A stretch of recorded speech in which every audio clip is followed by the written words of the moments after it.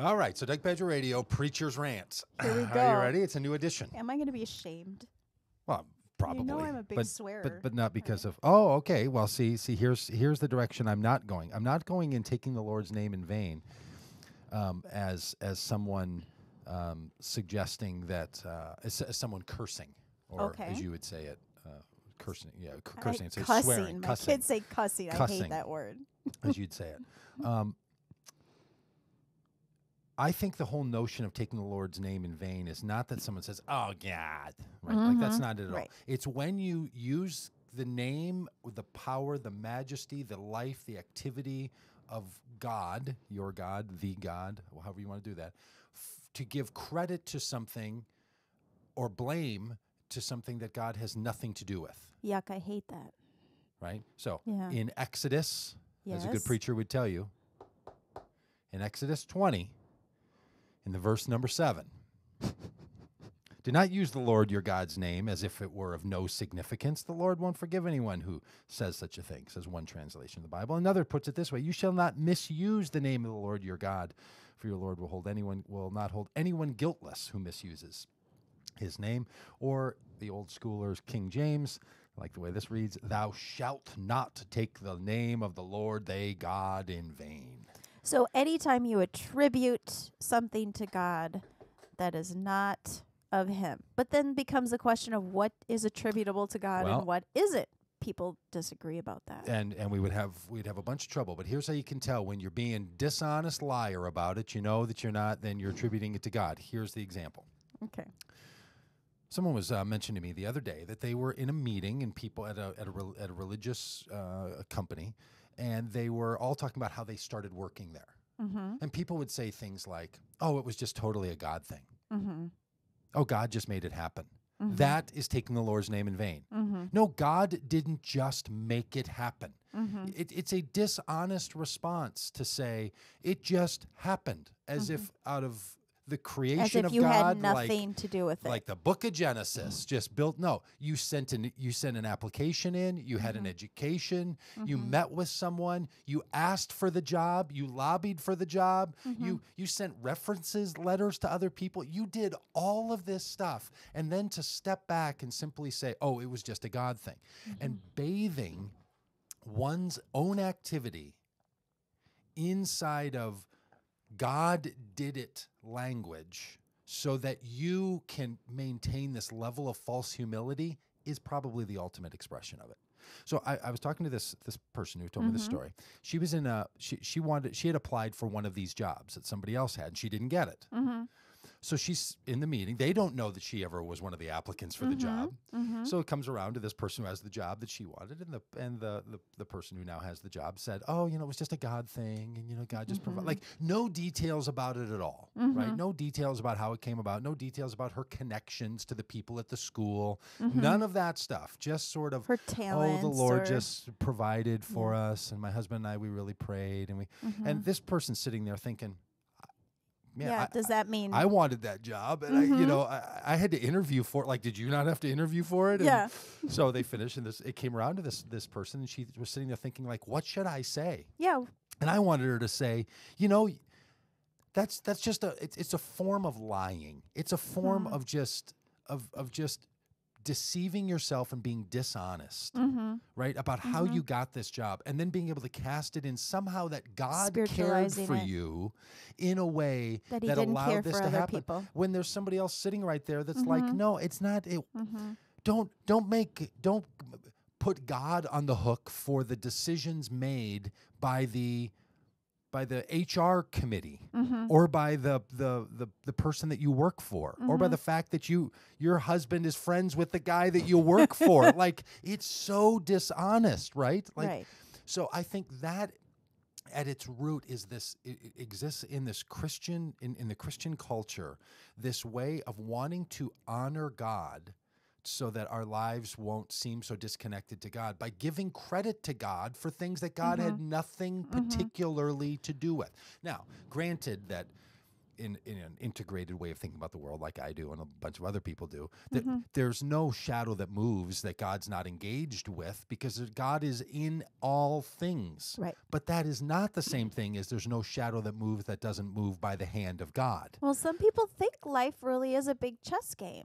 They do, and they're taking the Lord's name in vain by saying that stuff. Like that kind of thing, to my mind, out of Exodus 20, verse number 7, that kind of passage should put an end to that whole deterministic way of thinking about the world.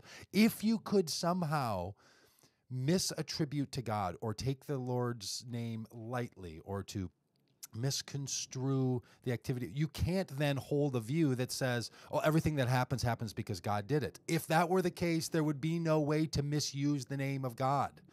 You couldn't misuse the name of God because God did everything by God's intention.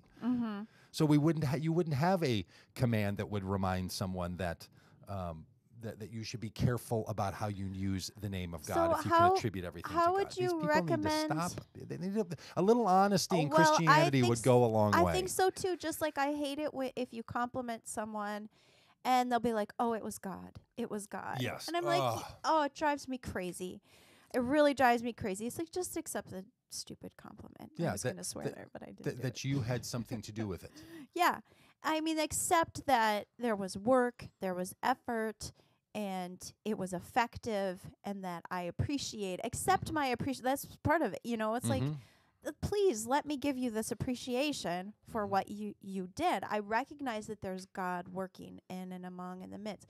But the stakes become much higher when people have suffered even horribly. And it's not that you've over-attributed to God. You've under-attributed to yourself. Yes. And then by implication have said that God's responsible for everything else. And that is, I just find it to be fundamentally dishonest. And then people who have, even had worse things happen, feel like, why didn't God step in for me there? And how is it that we should try to... And I'm not just, let me pause for a second. I'm not just going after the very bad deterministic theology of Calvinism, which I would without end. Yes. I would do that. I would do the ultra marathon of banging on that theory because I find it to be do that sometime. despicable. But many people who don't hold that bizarre radical view that every shadow that moves still give credit to God for things because they want to be honoring of God. And what we often don't realize is that it's doing the opposite of honoring of God, because and it's dishonoring ourselves. Yes, it's dishonoring yourself, and then and it's. And I think we all need to take a responsibility for the kinds of lies that we tell ourselves. Yes, at least, or dishonesty people. At least. Yeah. I mean, it's hard. I have a hard time with this because I think some forms of dishonesty are maybe a little bit okay. I don't think it's okay to, I'm a very, very emotive person, and I don't think it's really okay to go around spewing all my emotions all the time. I think it's okay to maybe protect, to have a little bit of a buffer. Well, am I lying then? I mean, if a good friend asks me how I am and I'm not feeling okay, I mean, your wife has done this sometimes when she asks me and I just say, oh, I'm okay. And she looks at me and says, really, Victoria? Yeah. Kind of like, you think I'm going to buy that? But that's different. That's not what I'm talking about. I'm talking about, you know. Isn't the difference between lying and truth-telling partially giving to someone the information that they rightly that they have a right to? Okay. Right? So it's a relational dynamic. Yeah. Truth and lies are about relationships. So if you give to someone wrong information that they deserved the right information, that's bad. That's deception. Right. If you don't give to someone information that they don't have a right to, you're not withholding anything that's deserved. Right. So I think that's the difference, right? Yeah. So when someone says, how are you? And it's really a greeting, not really an inquiry. Yeah. That's one thing. If your doctor says to you, how are you? And you know that they're asking about a particular thing, and you're like, oh, I'm fine. It's fine. Then you're holding back that which the relationship on both sides would expect. I like that idea of what there's a right to, or you don't always go into your relationship saying, here's what I expect or here's what I don't expect. But there is a sense of, this is our connection, this is my, and relationships are complicated too because there's other relationships. So sometimes what we might want to say to somebody could hurt somebody else, or in community, and so thereby it's better to withhold some of that information. Yeah, because it's not there's no relational requirement that they should have your opinion. Right. Yeah, like marriage, I think, puts a relationship on a different kind of level than a lot of relationships where there are certain expectations. And that's where maybe the word like lying or truth telling is the same, but honesty and dishonesty might be a little better. Yeah, I think this is better pairing than lying. All right, so we're going to talk to our love and salt friends. That's the end of the sermon, by the way. Pass the plate. Okay. If you want to make a contribution to the the virtual the preacher's life, go to Doug Pagitt Radio. Donate here. We're going to give a jingle to our friends Amy Andrews and Jessica Griffith and their book Love and Salt. And if all things come together, we're going to have a little chat with them here in a minute. So stick with us here, Doug Pagitt Radio. If you're watching on the videos, roll the next one. If you're listening on Spreaker, roll the next one. We'll talk to you in a second.